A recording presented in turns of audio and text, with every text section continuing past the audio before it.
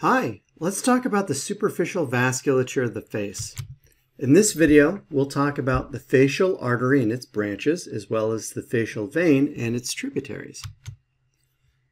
The facial artery is typically the third anteriorly oriented artery off of the external carotid artery. So the common carotid artery bifurcates into the internal and external carotid. The external carotid sends a superior thyroid artery, and then a lingual artery, and then finally a facial artery anteriorly. It's not uncommon for the facial and the lingual arteries to share a common trunk between the two of them. The facial artery moves anteriorly, usually inferior and usually deep to the body of the mandible. It's deep to the platysma, and it emerges over the body of the mandible just anterior to the anterior-most attachment of the masseter muscle.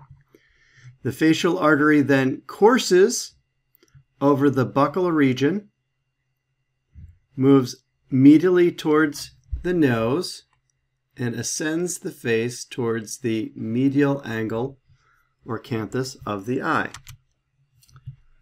So let's take a look at the major branches of the facial. So here we can see the fibers of the masseter,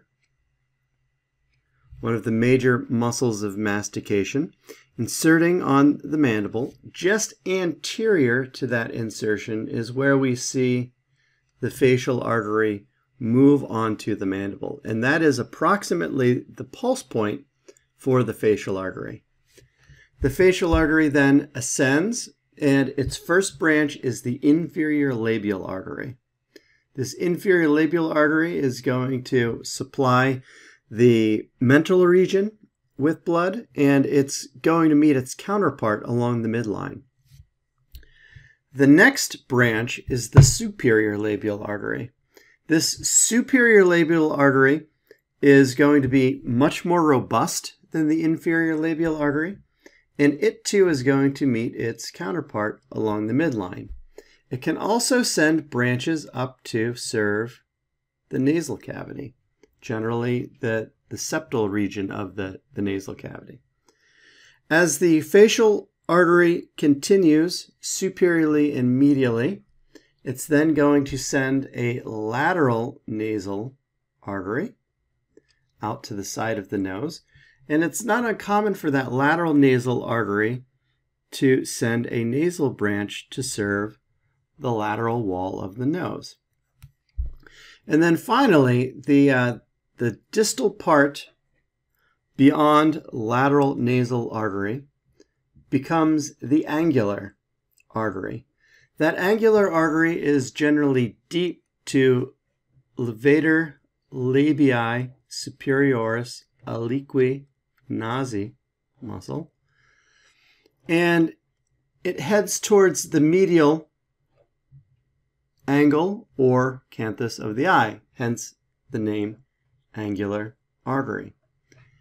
As you'll notice here, the branches, or I should say the tributaries of the facial vein, are going to mirror those of the facial artery. So there's an angular artery and an angular vein, a lateral nasal artery, and a lateral nasal vein, a superior labial artery, a superior labial vein, inferior labial artery, inferior labial vein.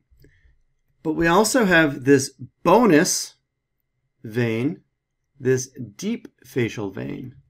The deep facial vein is draining the buccal space, and it also typically anastomoses with the pterygoid plexus of veins, so those deep veins in the midface.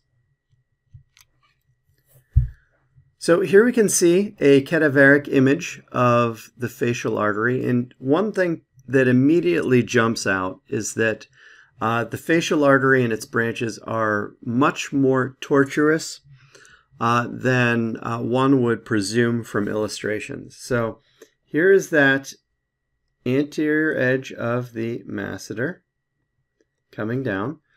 Sometimes you could palpate a slight depression there at the point at which the facial artery enters onto the mandible. Sometimes that's referred to as the premasseteric notch.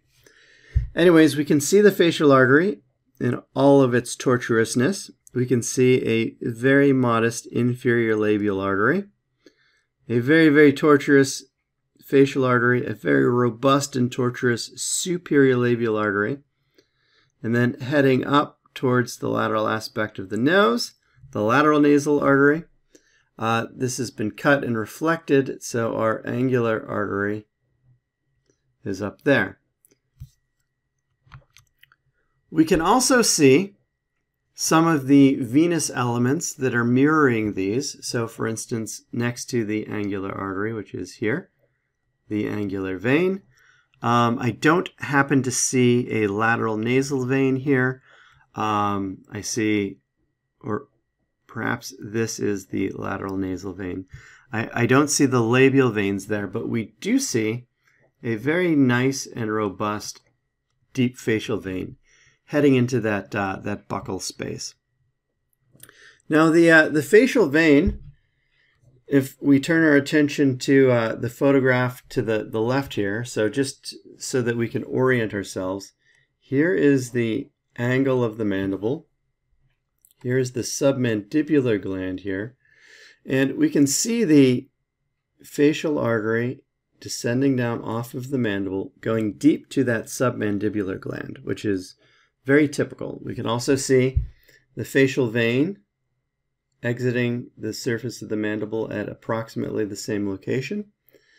And that facial vein is coming back, and it is joining with the anterior division of the retromandibular vein. So these are forming a common trunk there. Sometimes this is just referred to as the continuation of the facial vein. Sometimes it's called the common facial vein. And that is going to drain blood into the internal jugular vein, the IJV. So facial vein meets up with the anterior division of retromandibular to feed into the internal jugular vein. At this point, you should ask yourself, what happens with that posterior division of retromandibular? Hopefully, you recall from earlier sessions that that posterior division of retromandibular is meeting up with the posterior auricular vein to form the external jugular vein. And that's going to descend over the surface of the sternocleidomastoid muscle. Now for our assessment question. The facial vein typically joins with which other vein before draining into the internal jugular vein? Is it the angular vein? Well, the angular vein is up near the medial angle of the eye, so I'm going to say no to that. Brachiocephalic, nada. Brachiocephalic veins are where IJV meets subclavian veins. External jugular veins. External jugular veins are formed from the posterior division of retromandibular and the posterior auricular, so that is a no. Retromandibular vein anterior division.